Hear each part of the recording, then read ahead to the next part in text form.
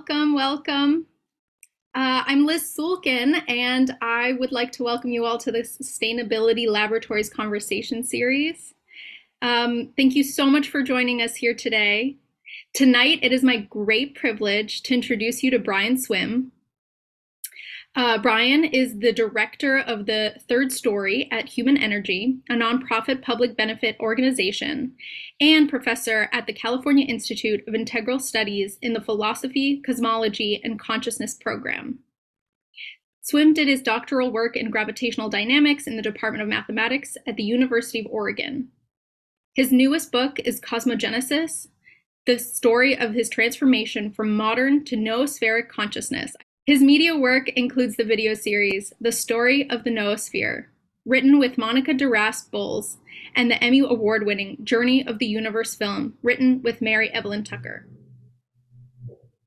Now I'm going to turn things over to the founding director of the Sustainability Laboratory, Dr. Michael Ben-Eli. Hi, Michael. Hello, everyone. Welcome, Brian, and thank you for joining us tonight. It's really an honor to have you, and I already told you that it's been a great pleasure to read some of your writings and learn about your work in preparation for this session. I would like to explore with you the topic of cosmogenesis, new insights into evolutionary cosmology, and how a new perspective on reality can inspire effort to bring about a better world. So let's start with a brief personal introduction. Please introduce yourself to our audience. Let's go beyond your formal bio to emphasize a more personal perspective, the making of Brian Swimme. But growing up, what made you choose your field, major milestone in your personal journey, key shaping events, important mentors, inspiration, and the like. Please go. Thanks, Michael. Great to be here. You know, I grew up in the Pacific Northwest, and it's almost always raining. So actually, it's rare to see the stars. I mean, I think that was one of the big experiences, was just seeing the night sky and being amazed by it. And I think it was Immanuel Kant who talked about how that if we only saw the stars one night a year, we would just be perpetually amazed. It was like that for me. So, and then the other thing, this is odd, but I would go to church every Sunday and, enjoyed the homilies. And then as I was like in late grade school, I had these fantasies of giving those kinds of talks. I mean, just, expressing the nature of ultimate reality. I think it just appealed to me from a very young age. But one of the decisive events in my own development came when I was a young professor of mathematics at the University of Puget Sound. I write about this in Cosmogenesis, but it was just, I had this moment of realization. I'm like all humans, one time or another, we wonder about the meaning of our lives. And so I was wondering about the meaning of my life as a professor. And the downside was I didn't know exactly why I was teaching these undergraduates all of this science, because I was becoming aware of the destruction taking place, carried out by corporate humanity, all of us in these major companies, and I just didn't have a sense of a deeper meaning, and so I really had to. I left my position, really on a search to find out why are we here and what are we about.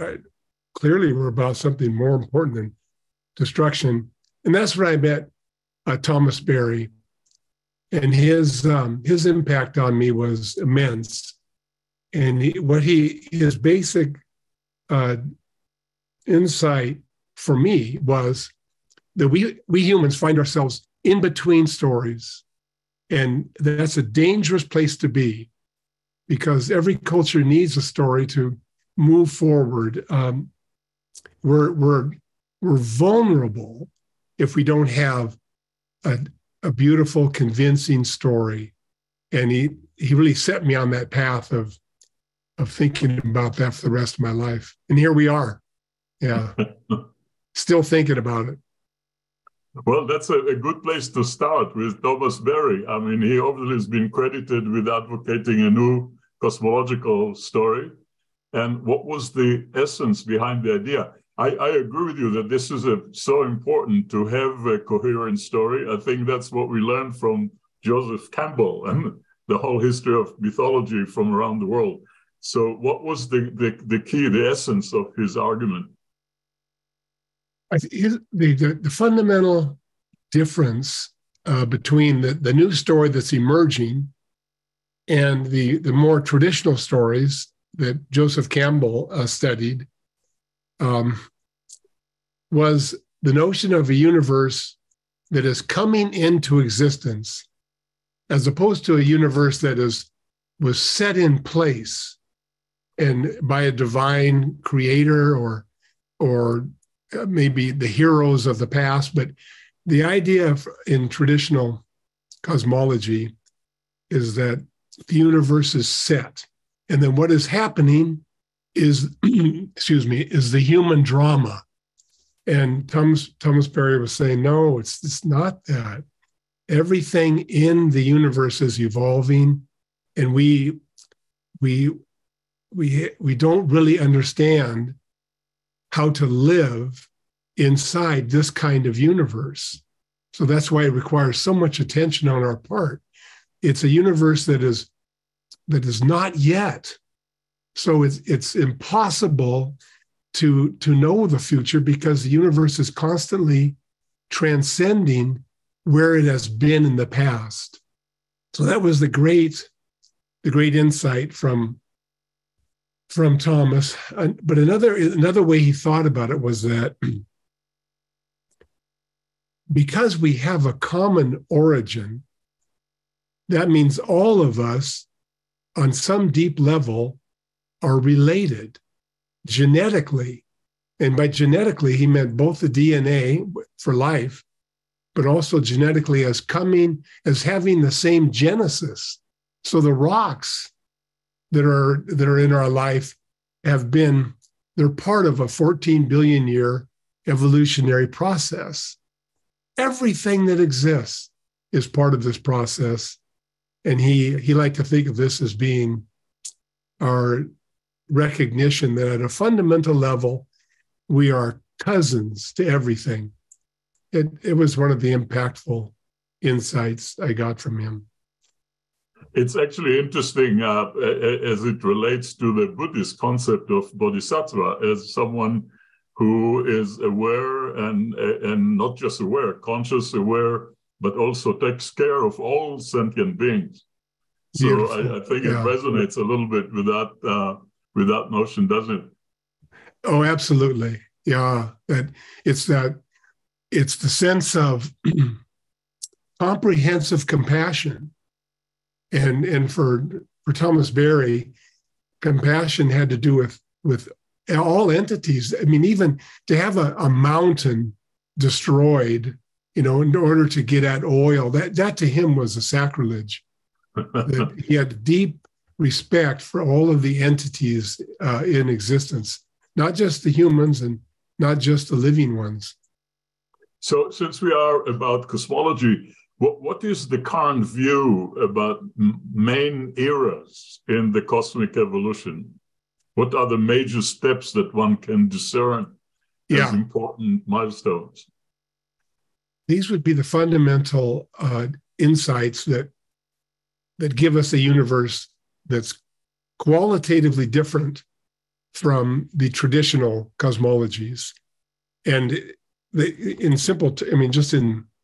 can summarize the whole thing very simply, the universe begins with a plasma of elementary particles. It develops into galaxies and stars. Inside of the galaxies and around the stars are the planets, in particular the rocky planets that give birth to life. And then we have the human emerging with, again, these major steps, the Paleolithic, the hunter-gatherers, and the Neolithic villages, classical civilizations, and our own modern time. So this whole sequence has been discovered using the empirical methods of science, and it amounts to a revelation that is as fundamental as the world religions. It's not a religion, but it tells us something about ultimate reality that we simply didn't know before. So Thomas Berry regarded the modern discovery of the time developmental universe as the primary revelation of our time. Well, it sounds like really a story of an awesome miracle, getting from simple hydrogen to suddenly consciousness as we know it, at least. Yeah, and I like to dwell on that because I think that's the one thing that we can't lose sight of, is that it is a miracle, of course, has a certain meaning, but it is certainly miraculous in that it stuns the mind when we really take in what is happening. And let me just say one more thing. This long evolutionary process, 14 billion years, and then we come to Homo sapiens, perhaps 200,000 years. The Homo sapiens, and I give you the Paleolithic, the Neolithic, and so forth, but we live in the moment when we are constructing a new entity, the noosphere. The noosphere is pointing at the idea of a new kind of organism, sometimes called the superorganism. We don't know what to call it.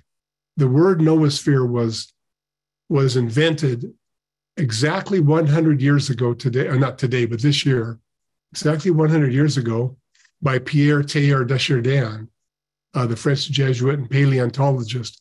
But he was the first really to see and identify the emergence of a noosphere, which can also be called a planetary mind.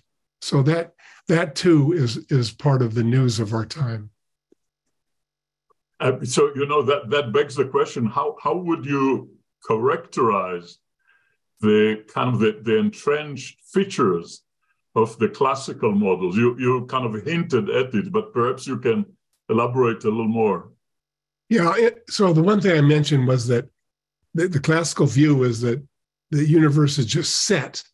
The structures of the universe are permanent and set, and the human is changing.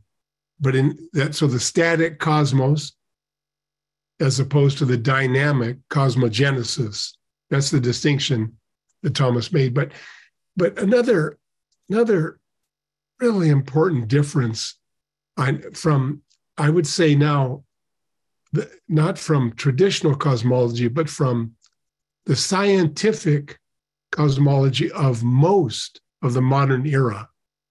The sciences gave us a view of the universe that was alien, cold, without meaning, without direction. I mean, all of this was captured by the French existentialists. It was like their message was to grow up. We live in a meaningless universe. Make your own meaning, And so that separation, once again, between the human realm and this alien universe is what drove what still drives a lot of the destruction taking place on the planet. So it's so important to take it in. And so as opposed to that view that the universe is dead, meaningless, what we have discovered just in the 20th century, just recently, at the end really of the modern period, we've discovered that the universe is expanding at just the rate that would lead to life and mind. I mean, this is we call it a revelation. This is something of such fundamental importance.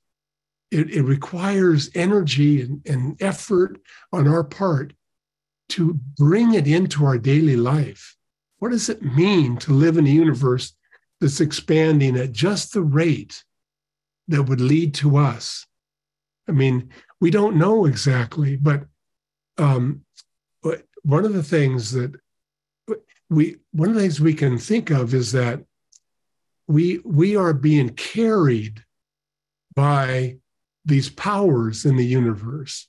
I mean, instead of talking about gravitation, we can talk about the curvature of space-time from Albert Einstein's theory. But things are unfolding in such a beautiful way, including violence, but in such an overall beautiful way that we can, psychologically, release ourselves and into the feeling of actually being embraced by the universe. Now, I know scientists, if they heard that, listening to that, they'd say, "What are you talking about? Embraced by the universe? That's you're committing the sin of anthropomorphism." And so that they're saying I'm projecting this idea of kindness and warmth onto the universe. Well, my answer to that is that they are subjecting the universe to mechanomorphism. So the embedded idea that the universe is like a machine, and that is projected out onto the universe. So no, we're at a radical change. Mm-hmm. We're in a universe that is profoundly intimate with the emergence of life from the beginning. I think that's a fantastic way to emphasize about the living quality and meaning rather than mechanical kind of an image or mechanical model.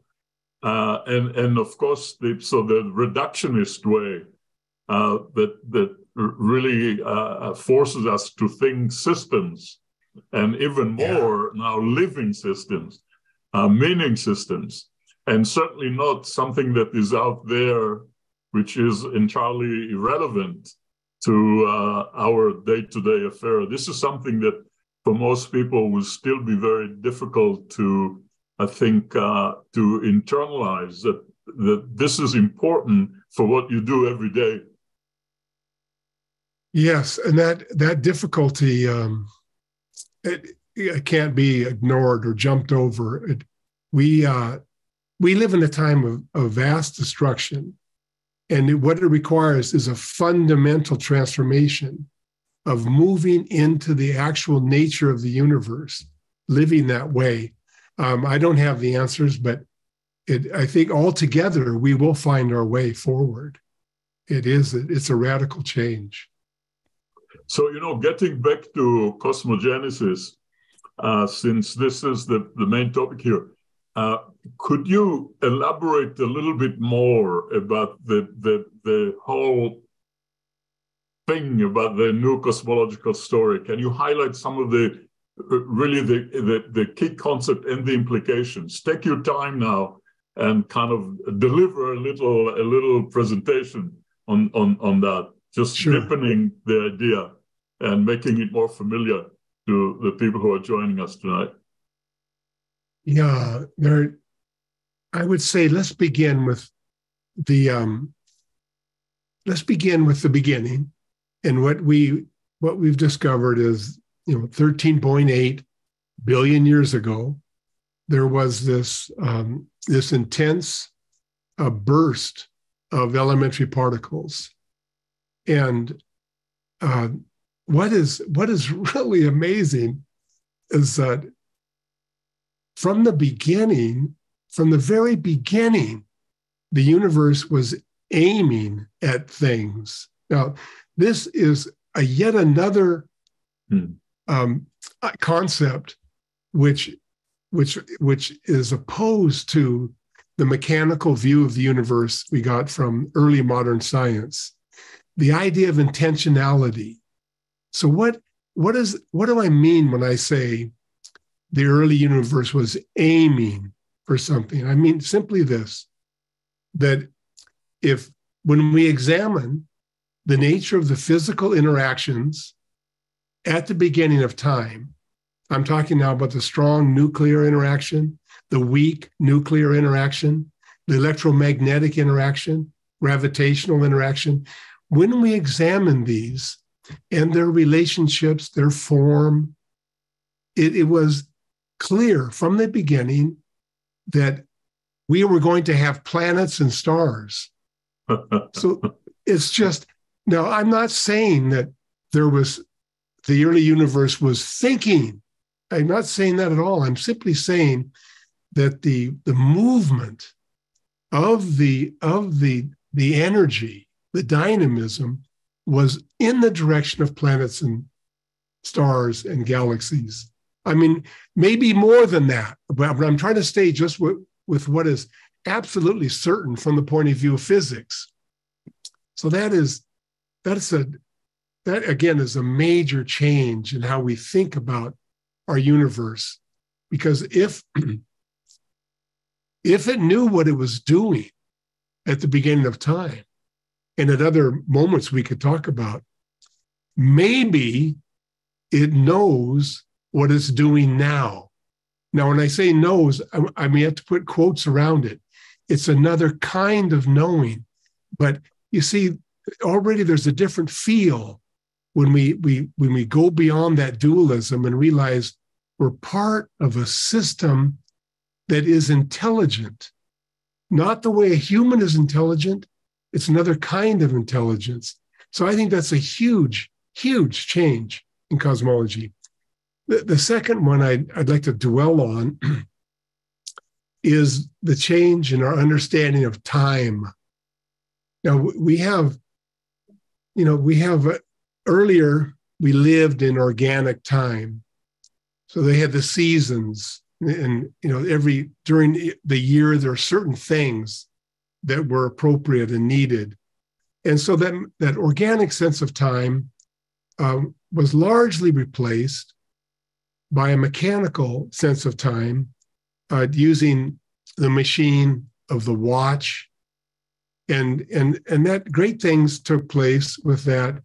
But now we have another way of understanding time. I call it simply cosmological time. And what does it mean to say cosmological time?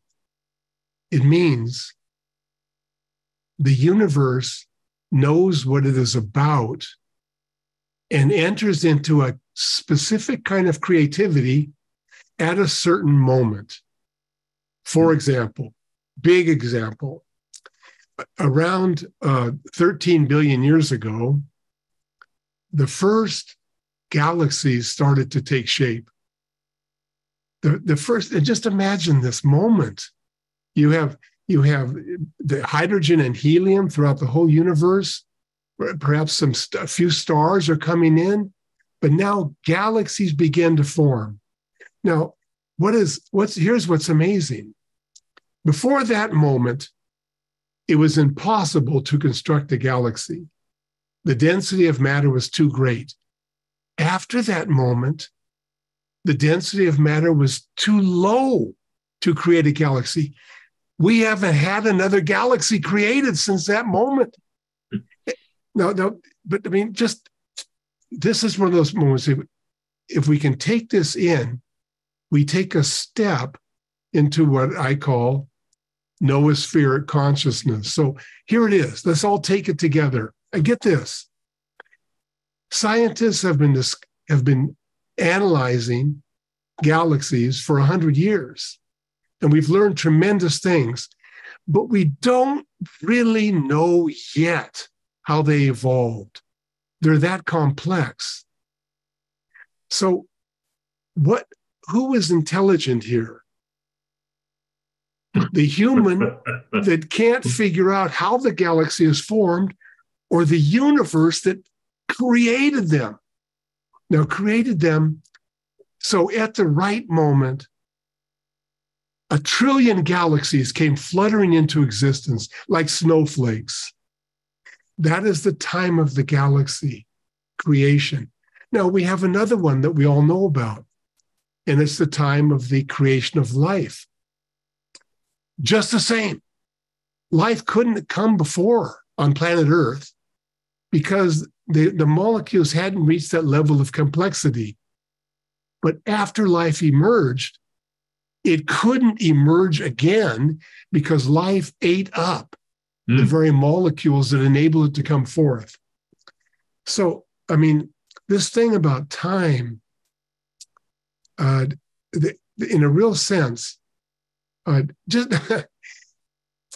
just imagine trying to organize matter into the form of galaxy. I mean, honestly, lifting a ton of matter, I couldn't do that. But just imagine how much was required to do that. But it was done, from our point of view, effortlessly. So it's this likewise with life. God, we'd be in laboratories for the million years trying to put together that complexity. Maybe we will someday, but it just happened effortlessly with early Earth. So this question, what time is it? From a cosmological point of view, is so vital, because if we can identify the nature of this moment, then we have the opportunity to participate with this creative power that is capable of bringing forth so much. So what Pierre Teilhard de Chardin thought was, we live in the time when Earth is constructing its nervous system. Earth is constructing its planetary mind, which is a unified humanity. The planetary mind, the planetary nervous system, is what the human collective is bringing forth to create a thinking Earth. So this is I think the most important insight that I have concerning the nature of time. I could say more, but maybe in view of mechanical time, we should move on. Well, I think that the beautiful thing about this message is that we are dealing with processes that are essentially creative. The universe is creative, and therefore we can speculate about the role of human creativity as part and parcel of this process.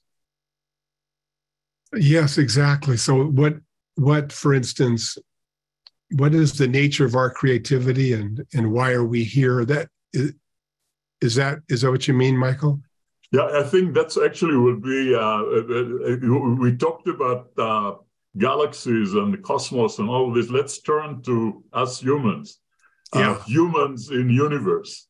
Yeah. What does cosmogenesis say about us? Who are we? Yeah. Why are we here in the first place? Exactly. And then that question is the question we need to ask. If we are to enter into the creativity of this time, who are we? And there would be a number of ways to approach this deep mystery. One of them is to say this, the one I'd like to reflect on. The human being is the space in which the universe as a whole reflects upon itself.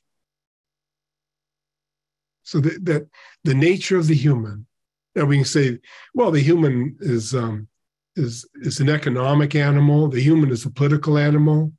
The human is a religious animal. All of this, but it's also the case that we are a cosmological entity.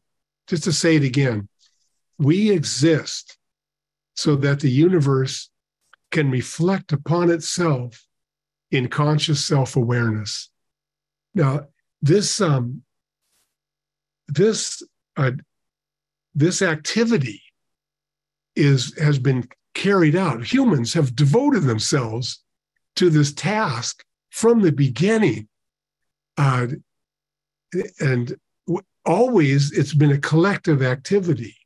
I mean, individuals will think on their own, but even when they think on their own, they are using concepts, they're using words that have been invented by our ancestors.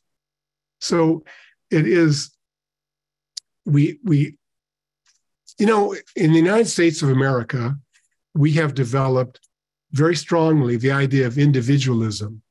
And it's powerful, important. Individuals have rights and so forth. But we need as well to reflect on the collective nature of humanity. And just to go through the day sometime and just watch yourself and see what you're thinking. 99% at least of our thoughts each day have come from others. I mean, I really saw this when I realized one day that I thought differently as an adult because of the science I had learned. I was really integrating Einstein's thinking into my way of life. I was just going about my day, but I was doing it differently than when I was a child because of this integration of previous knowledge. But all of us are like that.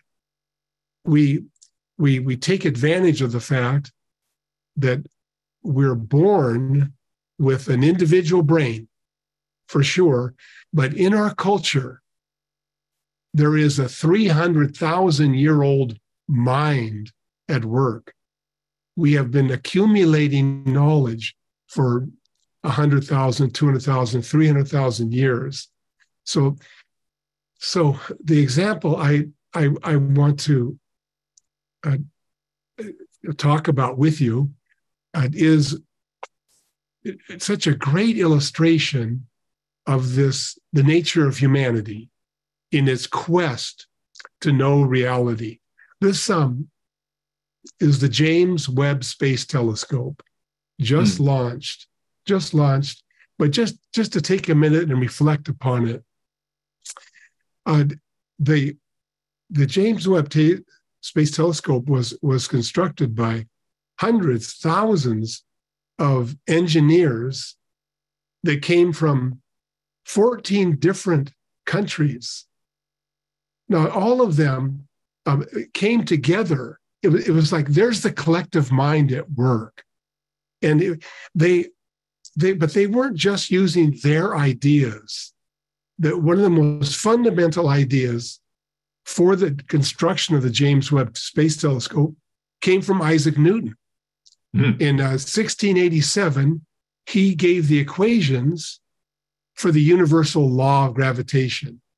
Now, that law was contemplated, was analyzed by scientists, and 100 years later, a scientist came up with an amazing fact that in Newton's equations for gravity, if we look at the gravitational system of the sun, Earth, and moon, there were 5 places where gravity canceled out. So these points of stability, who would even imagine they existed? But because of Newton and because of Lagrange, so one of them, L2, is a point 1,000,000 miles away from Earth. So if you draw a line from the sun to the Earth, and now keep going 1,000,000 miles, that one place right there, things don't move. So we learned that theory, and then we placed the James Webb telescope right there. And now it's drawing in data that otherwise we could never get. We're watching the formation of the first galaxies. I mean, can you take that in? The first galaxies they're coming into existence, and we are watching them. And I say we, I see. So the technicians of NASA, they send an electronic signal to the web, and they get it to turn its eye in a different direction, and then it brings the data back. We interpret that. We're seeing the emergence of the first galaxies. So when I say we, who is the we? Well, it's the technicians of NASA. It's the engineers who built it. It's all of us who are on the internet looking at the images. It's the huge contributions from humanity as a whole to construct this vehicle by which the universe becomes aware of itself in the consciousness of humans. So, I mean, Michael, I know I get kind of carried away here, but you just think of now, when we were Paleolithic humans, we had the same brain size, the same anatomy, and they too wanted to know what's the nature of reality. And they came up with some ideas for sure, but compare that to what we know. So you see that this primordial desire to know has led to this enormous increase in knowledge. That is the noosphere in action. But let me just finish by saying, but to know is not the only primordial desire. We also have a desire to educate. We have a primordial desire to heal those who are suffering. And the collective humanity is building the equivalent of the James Webb Telescope for healing, for education. And we can try, but we can't even imagine what it's going to be like. It would be the same as asking a Paleolithic human to imagine the James Webb Space Telescope. So this is, I think that one of the greatest things about this new cosmology that's emerging is that it provides such hope for what the future could be if we can align ourselves with the creativity that's already happening in the universe. I think what's beautiful here is that emphasis on the we that kind of suggests the reality of an intimate community, really, not only of humans but even beyond. And it's a creative community that is doing the task of evolution, basically. Exactly. Yeah, exactly. It's a creative collective. So, when you look at all of this and you look at the major, what we like to think of as sustainability, the existential issues that we face on the planet today. So all of this really implies that we are at some kind of a crossroad. And the big question that I want to raise for a minute is, what are the key prerequisites that are necessary for this evolutionary transformation to realize what Tillard, what the Chardin was talking about, and others? You know, of course. And don't be afraid about the mechanical time here. Thanks, Michael. There would be, what are the key prerequisites? That's such an enormous question. I would, and there are certainly many, I would say many. But I would like to just choose one that I know is fundamental, and that is the notion of dualism. We have an assumption of dualism that is built into us because of the culture. And when I say we, I guess I'm talking about modern industrial societies. We have this notion of dualism. I usually blame Descartes and Immanuel Kant and so forth, but I mean, it's happened. And the main question is, how do we go beyond dualism? Well, one way is to just reflect upon what I was saying about Thomas Berry's contribution, and that is we have a fundamental creation story, if you like. That when I say fundamental, I mean it's available to all cultures. It's not something that is strictly speaking Western or Asian or South American. It's been built up carefully, over 4 centuries, and I think of it as it's a gift that comes from our generation for the future. And so I remember when I was in grad school, and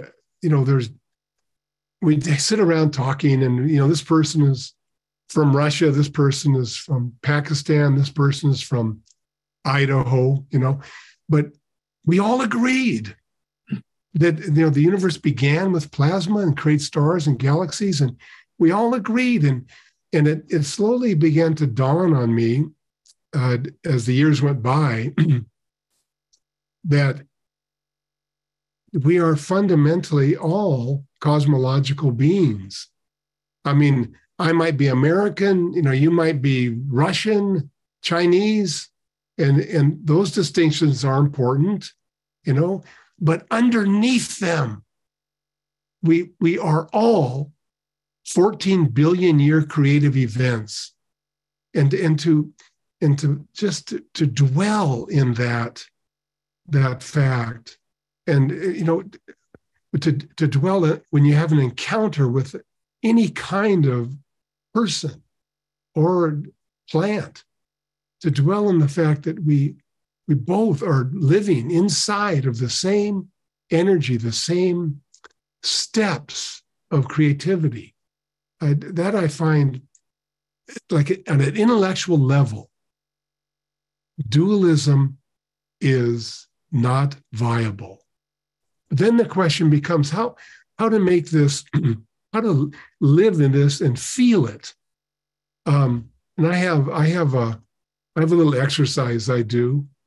It's just trivial in a sense, but I think we humans need to invent exercises, processes.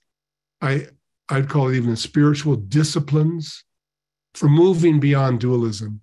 And mine is, if I'm walking down the street and I'll look ahead and I'll see some people, and I'll imagine them breathing. I can't see the air, but I just imagine it. And I notice that I think of that air as being different from me, separate from me. And then I remind myself, in a few moments, I will be breathing in that same air, the same air, and it will enter into the processes of my body, and including the flow of electricity in my mind, so that air will be part of my thinking that it is not me. So it kind of wakes me up to the realization that it just even to observe another person, this is at another level, but even to observe another person is to observe who we are. That the circular movement of it. Here's another one, though. I've another exercise I do, and maybe it'll appeal to some people. Whenever I'm by a body of water, I live on the West Coast, so that there's the ocean, there's San Francisco Bay, there's Puget Sound. But whenever I'm by a body of water, I stop and for a moment and reflect on all the fish. I can't see them. Maybe one will flop out, but I just think about the fish and what they're doing, where they're going, and maybe the marine mammals, because I can identify with them. Especially the fish, I think about them, and I remind myself that the brain I have that is enabling me to think about them was given birth by the fish. The fish gave birth to the early vertebrate brains, which were then evolved differently through the reptiles and the mammals. Nevertheless, I am a fish brain that has evolved to the point when it can reflect back upon itself. Well, the whole issue of dualism, I think in a very simplistic way, you can say that most of the issues that we face today on the planet, all the adverse impacts of human activities, are really a result of that dualistic way of looking at reality that allows you to separate the me from the it. Here we are, and then there's something out there that really is not. You miss the oneness and all this collective stuff that you're talking about. But remember, we are talking about what are the prerequisites, and you talked about those 2 points. I think one important and very difficult one, and I was wondering whether you can comment on that a little bit, is how to free humanity as a whole from all the relentless conditioning that has shaped a consciousness that is producing all the ills that we see around through our own behavior and through the institutional behaviors, whether it's the corporations or the governments or whatever. So that transformation, basically, it looks to me like we need to rethink everything. That most of the things that drive automatically our daily life, what we do, are things that emerged in the past. They are Neanderthal tools that just don't fit the reality anymore. No, they don't. And we find ourselves, as we all know, in the midst of a mass extinction. So it's the worst moment in the last 65 million years in terms of life's structures. And so then how do we proceed with this? How do we go beyond dualism in the midst of all of this? So I think, Michael, what you just said is so important, that an intellectual analysis that shows the destruction is tied to dualism is the first step. When we see that we live in a fragmented and difficult world, primarily because of this, the way we've been captured by dualism. So then the question becomes the next, how do we step out of it? So I can only tell you my own thoughts on this. I know there are many, many ways, but for me, that's really why I left the University of Puget Sound. It was because basically I was handing on technological powers to entities, humans for sure, but also corporations that regarded Earth as something like a hardware store. That's finally what came to me. It is just this, it's resources. That's what the Earth is. It's resources. It's stuff that's there for our use. Humans then are here to use the Earth any way we like. That was the unconscious cosmology I was living in, cosmology of the modern industrial era. So what Michael, what I did is I used and it's an ongoing process. I use the mass destruction of all these species. I use that as a way of examining my own ontological assumptions. And they are clearly dysfunctional, but they're hard to give up because we identify with our assumptions about who we are, our identity. And so, but it takes, I think, we have this massive extinction, as horrible as it is, it gives us the energy to deconstruct those structures of existence in which we live. It just deconstructs those and enables the possibility of taking in a new foundation for our existence. I would love to hear what you do, Michael, because your question is the question. What I do? Well, I just struggle with those questions and try to understand deeper and better. I'm glad. I'm not glad, but it looks to me that even through this conversation series that we started a couple of years ago, my understanding of various aspects of reality have expanded tremendously, and it helped, if you like, sharpen my view about the place of knowledge, the place of science, what we need to do, and how. And I hope that will kind of feed into the work of the lab, of course, that is about transformation. But beyond that, I think that in much of what you're saying, there is implied the need for a major kind of epiphany for humanity as a whole. And that epiphany will have to go not only beyond the kind of usual conventional conditioning, but it has to be an inner experience and go beyond rational knowledge and scientific understanding, which is about words. How can you feel everything that you talked about today with great passion? How can you feel it inwardly and then express it automatically without thinking about it, really becoming part of it without having to first separate and then decide how to act?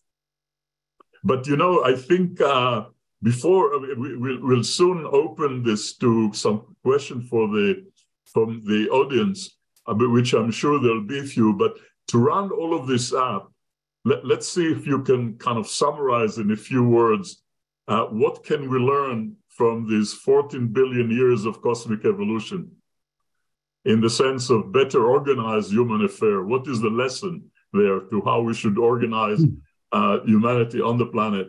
How can we learn to live, think, and act in alignment with that cosmic creativity and community? Yeah. So, all the work you're doing there at the lab in so many different ways is helping us move forward. And every one of them is crucial. I just have maybe one idea that might help those that are involved with you on this issue of sustainability. And that is, it's a way of, it's positioning sustainability in the context of cosmogenesis. So how does sustainability fit into the context of cosmogenesis? And on that point, I think it's clear. The universe, like I mentioned at the beginning, the universe aims at planets. The universe aims at stars. This can be summarized in a phrase: the universe aims at building community. And just to tie it into Teilhard de Chardin one more time, he called this the law of complex consciousness, so that the universe moves towards more complex communities which exhibit a deeper and more intense consciousness. So there it is. That's Teilhard's cosmology in a phrase. Now, but the way I like to think about it is this. The universe goes to this enormous effort to build something like a galaxy or a planet. And then that enables it to take the next step, so that the galaxy is fundamental for the creation of stars. A star is fundamental for the creation of a living planet. So these structures need to be maintained. So long as they are maintained, the arising of complexity and intimate community is almost effortless. So that has to be our fundamental aim, to protect the structures that have given birth to the most beautiful ecosystems that we know about in the entire universe, to protect those. The last image I want to leave you with is that of the spiral galaxy. A spiral galaxy, that structure of a spiral galaxy, is what enables a galaxy to create new stars. They can create new stars indefinitely, but when the galactic structure is destroyed through collision or some reason, it is no longer possible for the galaxy that results, an elliptical galaxy. It's not possible to build stars, so that it goes into a death flight. One by one, the stars die out. So our effort has to be to protect these amazing processes and structures that Earth has given rise to. That would be my way of positioning your work inside of cosmogenesis. Well, the one way that I think about it sometimes is that you have, if you have a system in general that is well adapted to an environment, and suddenly the context change, it has to go through a major transformation in order to keep. And transformation usually, how should I say, ignite all kinds of inertia, things that try to keep things as usual. And I think that this is how sometimes I interpret what I see in the world today, that the system is trying to evolve, and it's blocked by all those mechanisms of yesterday. And that creates the kind of crisis that we see.